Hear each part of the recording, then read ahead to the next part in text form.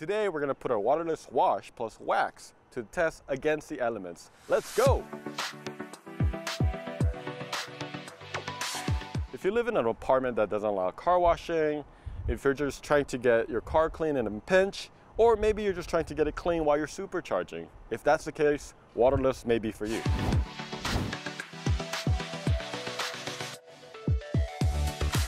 Our waterless includes carnauba wax, so you can protect your car after you wash it, polydimethylsiloxane, alcohol ethoxylates, white mineral oil. Don't worry, it's biodegradable and safe for your kids and your pets. In a nutshell, the combination of the cleaning agents traps the dirt, so when you wipe it with a microfiber, it doesn't scratch the surface of the car. When doing this, it's really important to have two microfibers. One is going to be for wiping the dirt away, and then the other is going to be for buffing it after that. So the way you do that so you don't end up with so many microfibers is you want to fold it in fourth like this, and you want to use this to glide across it, and then after that kind of roll so that you don't use this part again, and then you could use another part of this side. And then when this gets dirty, you want to flip it. That way you don't end up with microfibers like this. Now that we know how this works, let's put this puppy to the test.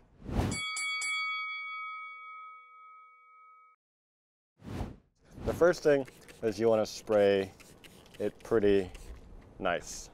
And what you want to do is just leave it here, and you can see it starts to grab the dirt, and you want this to rest a little bit. When you're doing this outside, you definitely don't want to just leave it outside on the sun and let it dry.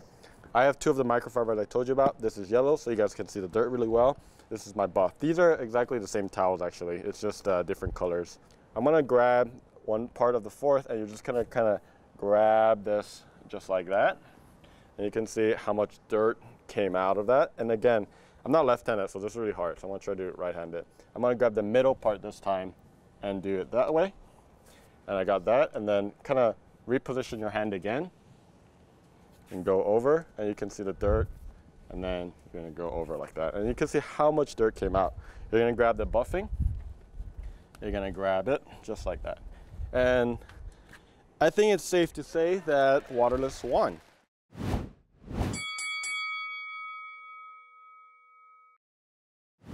We're gonna start the PPF. We're gonna just do this front part, and we're gonna just saturate that. And this is the last part I did with the Black Model S. I'm gonna just use the other side now. So I'm gonna do, and then I'm gonna use this side as well. So again, let it saturate just a little bit. While we're at it, I'm also gonna just do the top part for the vinyl, so I can show you guys.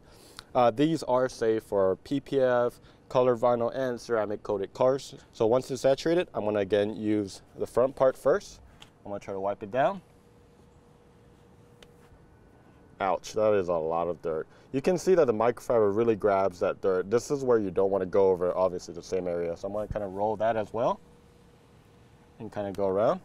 And that is a lot of dirt. These are the areas that you definitely want to go over again, but you can see that it did a pretty good job. I mean, if you need to do it again, what you want to do is fold it over. I'm going to try to use a little bit more of that. Spray again, and wherever you couldn't get, you're gonna go over. And after that, you go around it and buff it.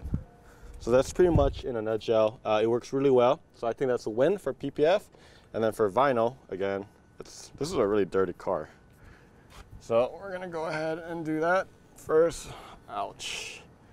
That's kind of embarrassing, to be honest.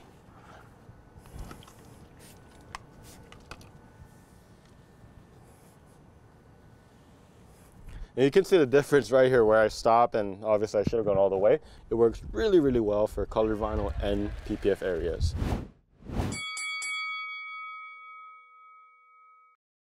So my favorite part to use the waterless is actually in the door seal area or even the trunk area. So we're gonna do that next and see if it does really well.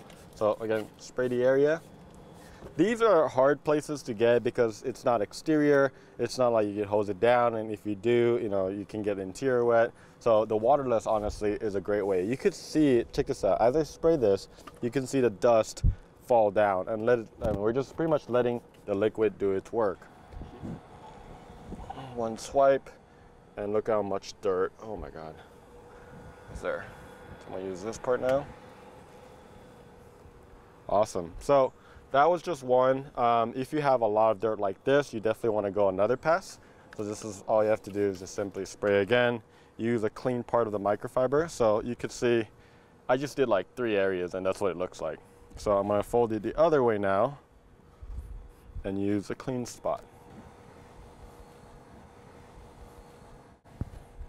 Still dirty. There you go. So you can see the difference already. It cleans it really fast and quick way, and then after that you could buff the areas to fully dry what needs to be dried. Awesome.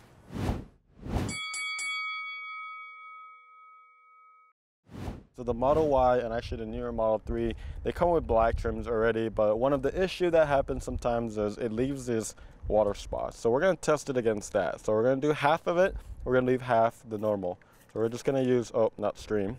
Definitely want to use a spray for this part. You're just going to saturate it just a little bit. Going to use a clean part of the microfiber again. I'm going to just do one stroke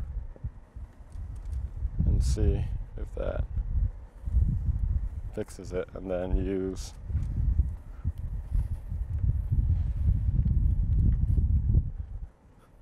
look at that. So you can see the right one, we're able to get rid of the water spots, essentially all of that.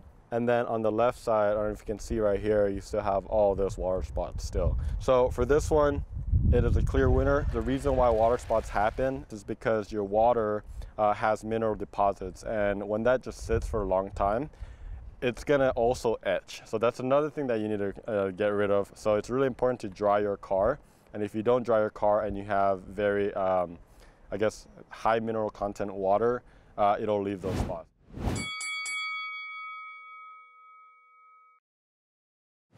This looks awful. We just got back from a road trip and this hasn't been washed for over a week. Just so you guys know, bug guts are acidic, meaning that when you do have it, the best way to get rid of it is honestly get rid of it as soon as possible. So I'm gonna kind of do the half of this and then keep that kind of just not clean. So I'm gonna just saturate as much as possible.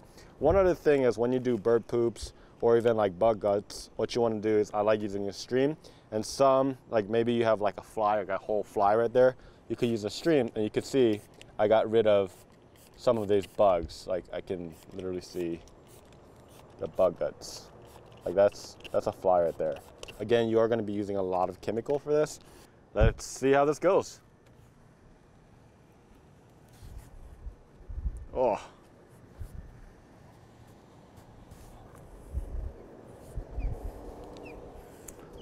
You can see that it did really well actually, considerably. It got rid of a lot of stuff, and you would have to do another pass. I'm going to be putting it back on spray, really try to lubricate that. If anything, we have a lot of types of bugs here. All right, I'm going to change out microfiber. All right, round 2.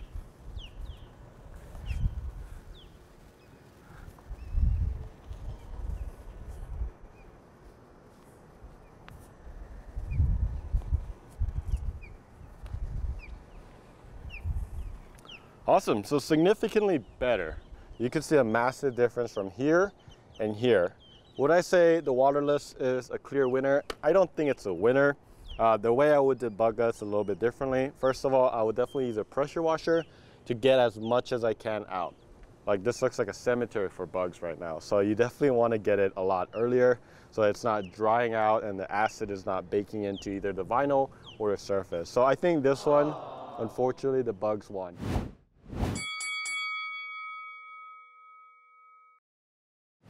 So we're going to try to break this down. Again, bird poop is also very acidic.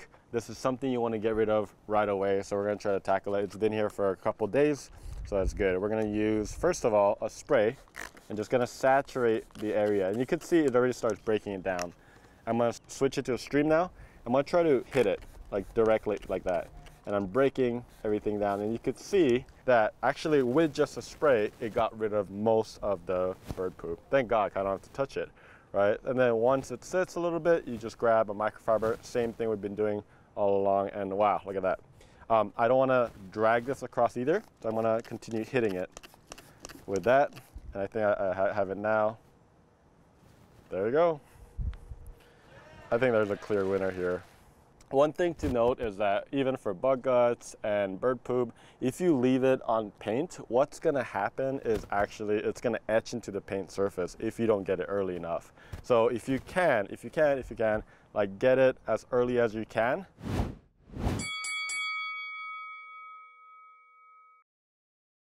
All right, so now let's get to the heavy stuff. So typically I wouldn't do mud, but you know, we're going to put this to the test and see how this works. So we got a bunch of mud right here. Who says you can't go mudding in a Model Y? Just really saturate it, let it do its thing. So I'm gonna go ahead and use this side because this side's a lot cleaner. And go ahead and wipe clean, see if that takes the mud out. Yep, look at that.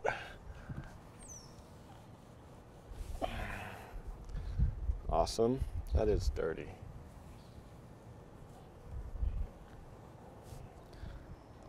Sweet, it did a pretty good job. You can kind of see a little bit of mud right there still. So I'm gonna go ahead and see if I can try to get it off with one more pass. I'm gonna use this side. Awesome, that got rid of it. So you can see that you can keep doing this. One thing to keep in mind is don't try to like scrub it.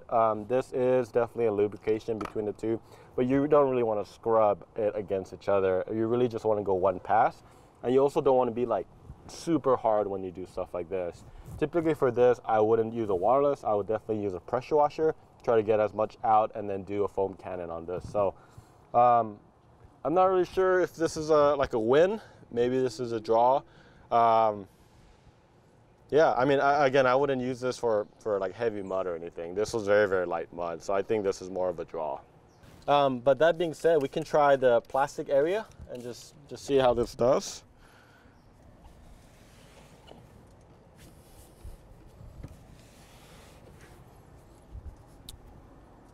I would say that is a win.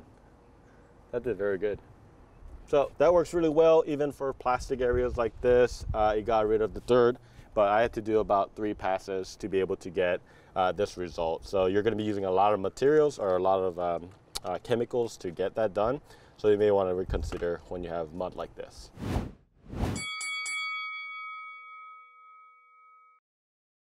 For this one, we're going to try to test this super dirty rocker area. And it has definitely a lot of different types of, dirt and everything.